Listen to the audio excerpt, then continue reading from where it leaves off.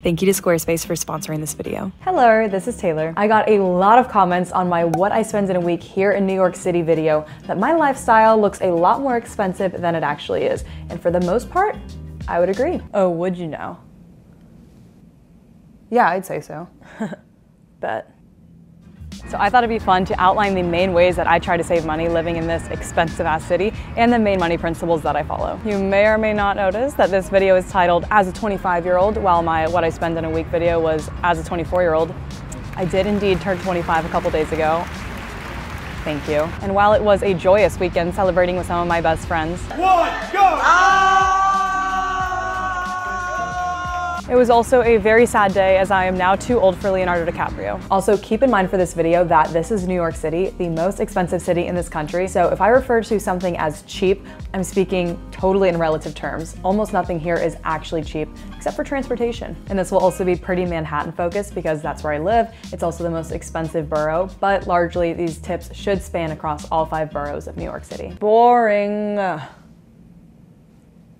What was that? Just get started already. I am. We're gonna break it into categories. Of course you are. So as I was breaking it down into categories, I realized that there are a few overarching principles that really drive my relationship with money that are ultimately gonna be the things that save me the most in the long run, rather than any single decision I make with regards to these spending categories. So let's start with those principles before breaking it down into the categories of housing, transportation, experiences, and stuff. All right, so first and foremost, while I do love saving deals, saving money does not define my lifestyle. As shown in my What I Spend in a Week video, I happily splurge on things that I value the most, which for me are experiences in travel, convenience, saving time, safety, and a couple material things, while at the same time saving money in areas that don't really make a difference to me if I go the cheaper route. Someone left a comment on my New York City summer day video where I was all giddy to show you guys the deals that I found at Target. Comment said something like, you know, this girl spends at least $10,000 per month on rent, but gets super excited about deals at Target. That makes no sense. It didn't take offense to the comment. I could definitely see why some people would see a disconnect there, but it definitely got me thinking. First of all, I don't spend anything near that on rent, but it just so should not be all or nothing in my opinion. Just because someone splurges in one area of their life does not mean that every aspect of their lifestyle should match that. So for me, I spend a lot on experiences. You know, I travel a lot because I value that. But when it comes to things that I don't care a lot about, let's use those mason jars as an example, the marginal enjoyment that I personally get from finding a good deal on them at Target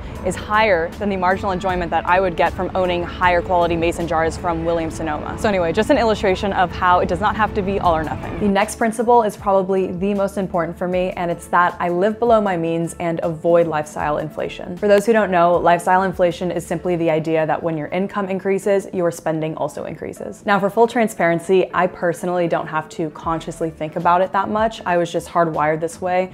I guess that's the way I was raised. But when my income increased, my spending did not increase, at least not proportionally, and that is my status quo behavior. So an example of this, another comment that I get pretty often is, oh, yet another person who has to live with a roommate to afford living in New York City. I definitely don't have to. I just really, really want to. In fact, I came to the realization recently that I never want to live alone, literally ever. That's just me. I also just love this apartment. But anyway, what do I do with this leftover money from my increased income if I'm not spending it?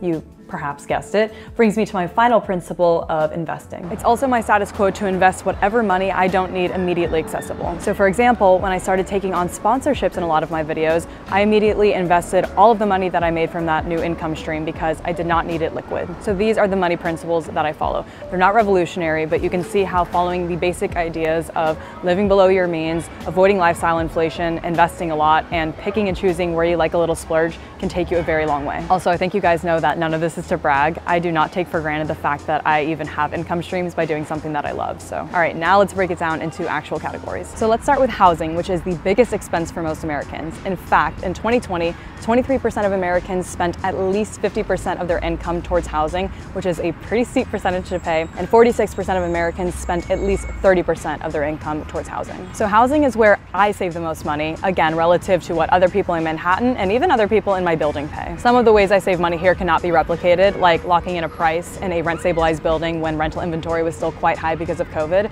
but some of the things can be replicated. First and foremost, my flex wall. We have talked about it before here on my channel, but putting up this flex wall in this large one-bedroom apartment has been an amazing way to save money. The benefit of doing a flex wall in a large one-bedroom apartment versus just looking for a cheaper two-bedroom is, let's say you have a $3,600 budget. Assuming you put that whole $3,600 towards whatever it is you find, a $3,600 one-bedroom is going to be a lot nicer than a $3,600 two-bedroom. In our case, it's in a safe, luxury high-rise apartment with a pool, gym, 24-hour doorman, the whole shebang. And because of the way that the building is shaped, my roommate and I both have corner bedrooms with lots and lots of windows. Of course, the living space becomes smaller, but my roommate and I both valued having large bedrooms with a lot of sunlight coming in versus a large living space. So I actually highly recommend this flex wall method. It has worked great for us, especially now with the median rental price for a one-bedroom in Manhattan reaching an all-time high of $4,200 this month. Cutting costs on housing is going to be a must for most residents in the city. And because housing is more than likely going to be your largest expense, it is certainly where I would start. I will say though, definitely check with your landlord or building manager before putting one up. My roommate and I checked with our leasing agent beforehand to make sure we could put up this non-pressurized bookcase wall that we have. Another small tip in this category that's not always going to work, but it did for my roommate and I, is negotiating. Because rental inventory was so high when we signed for our place, we were able to negotiate over the phone for a free month of rent plus having our monthly amenities fee waived. But like I said, that's not always going to work, especially like right now when rental inventory is super low and demand is back up. Landlords will just not be giving concessions more than likely, but negotiation is something to keep in mind and doesn't usually hurt to ask. Next category, and this is a big one for New York City, food. My favorite kind of cheap food in New York City is hitting the like button for $0. No, that doesn't make sense. So for me, I have tiers on how I save money on food here in New York City. So top tier, I think we all know that the #1 way to save money on food is by buying groceries and cooking at home. Seems simple enough, right? Not so fast. The logistics of buying groceries here in New York City can be a bit more involved than what meets the eye. Only 22% of residents here in Manhattan own a car, which is actually a bit higher than I expected. But nevertheless, 4 out of 5 people not owning a car means that buying groceries, especially in bulk, can be a pretty difficult task. So here's how I save money doing it. One way I do it is by ordering groceries via Amazon Fresh. Not sponsored. It'd be a hell of a sponsor though, am I right? Hit me up, Daddy Bezos. But with a Prime account, you get free delivery on orders over $50, either delivered the same day or the next day, and it gets sent directly to your doorstep, even if you're many floors up in a high rise like I am. I know that sounded like an infomercial, but you cannot beat the convenience of having it delivered literally directly to your doorstep for free. And Amazon Fresh prices are also pretty reasonable. Also, since the free delivery kicks in at the $50 mark, I'm incentivized to buy more food in bulk, so I will typically order groceries that will last me a while. And even if you don't hit that $50 mark, the delivery fee is $9.99, which in my opinion is still totally worth it, worth the convenience, if the alternative is walking a ways to get the groceries and then lugging them all back on your arms until they turn blue and you get all sweaty. Believe me, I have done it.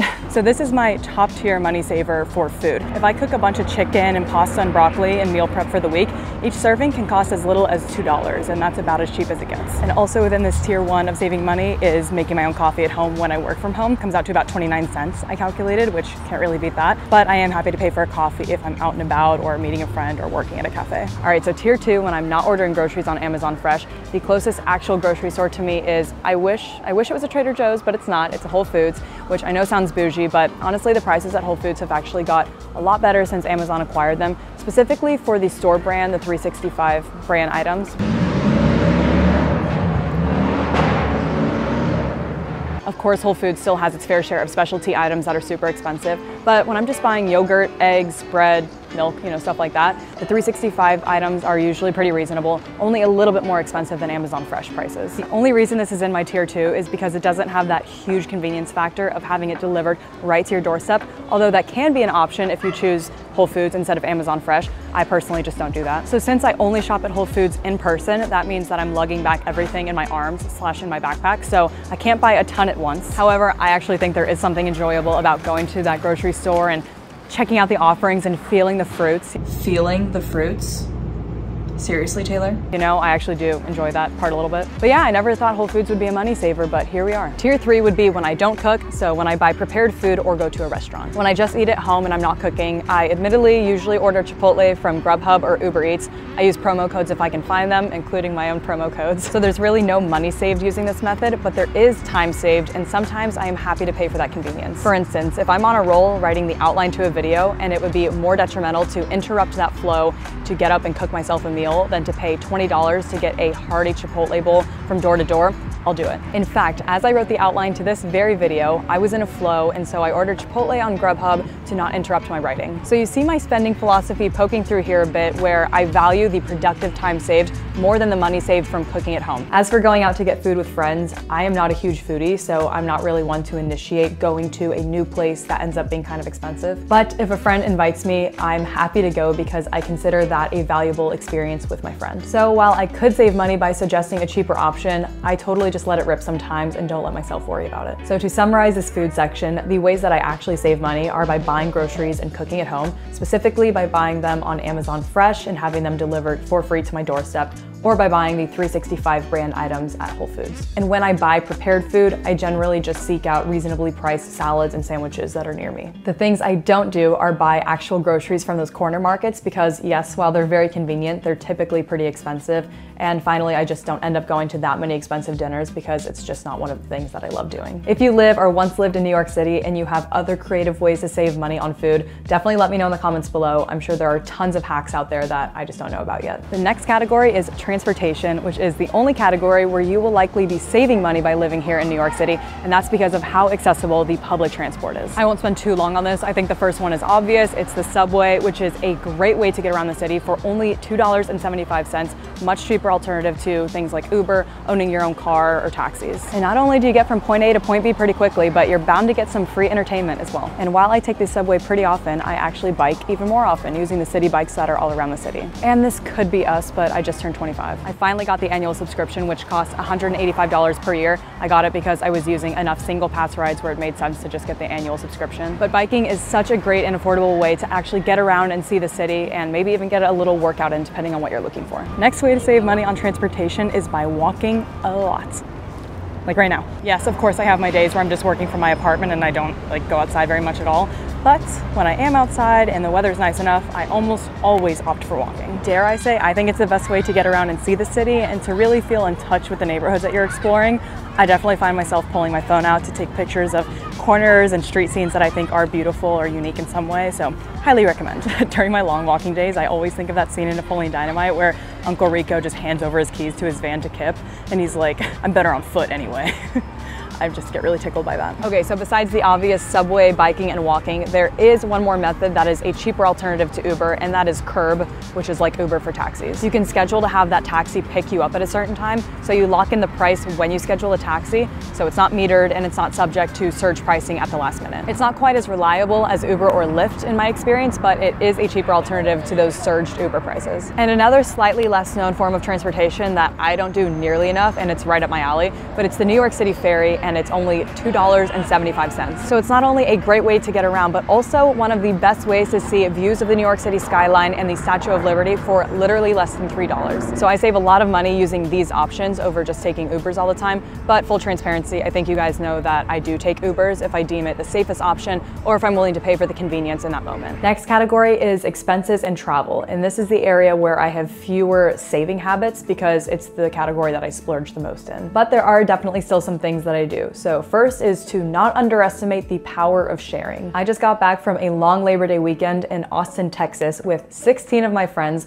where we shared a 7,000 square foot mansion with a huge yard, a pool, jacuzzi, cinema room as an Airbnb. Sounds extravagant, right? It was. Yet it only ended up being about $100 per person for each night because we split it that many ways. So sharing is huge when it comes to things like that. But as for other experiences that are more New York City related, I would say do not underestimate how fun really simple things can be. Like taking a bottle of wine to Central Park with some friends and laying on a picnic blanket, taking the ferry for $2.75 to get great views of the New York City skyline, going on long walks through your favorite neighborhoods, or by going to Chipotle to get an affordable meal and then going out afterwards and using the saved money on drinks. I think a lot of people envision New York City as a bunch of expensive dinners and clubs, and that's there if you want it, but it definitely doesn't always have to be that. So these are just some things that I do that unconsciously end up saving me quite a bit of money in this category. And the final category is stuff. So clothing, hygiene products, stuff that I buy on Amazon. So first and foremost, I just try to be more intentional with the stuff that I buy these days because I just don't have an excess of space in my apartment. Pretty spacious for what it is, but as much as I would like to have, a keyboard so I could play piano in New York, I just don't really have the space for it. And the same goes for clothes. I have finite closet space, so I just try to be more intentional with the items that I buy. But one way that I do save money when I buy clothes is by thrifting them. You guys know, maybe. I've always been a thrifter, and New York City has some amazing thrift shops that I have been meaning to check out. And the rest of the stuff that I buy, like shampoo, skincare products, I usually just order that on Amazon. But here is one tip. If you have the Amex Platinum, you can get a free subscription to Walmart Plus, which gives you free delivery on all orders. So I use that to have toilet paper, paper towels, laundry detergent, stuff like that shipped right to me. If you want to get the Amex Platinum, my referral code is in the description, and then we both get a bunch of sign-up points. So those are the tips and tricks that I use to save money here in New York City. Please let me know your hacks in the comments down below because I could use all the ones I could get. Pretty please hit the like button if you found this helpful or entertaining, and subscribe for $0. And until next time, turtle out. Also, did you find the turtle Easter egg? Can I still film? It's been a while. Things are off to a rocky start. Really? Right now? All right, at least you made it quick. Filming right here is a whole nother level of I don't give a fuck. Proud of myself, all right.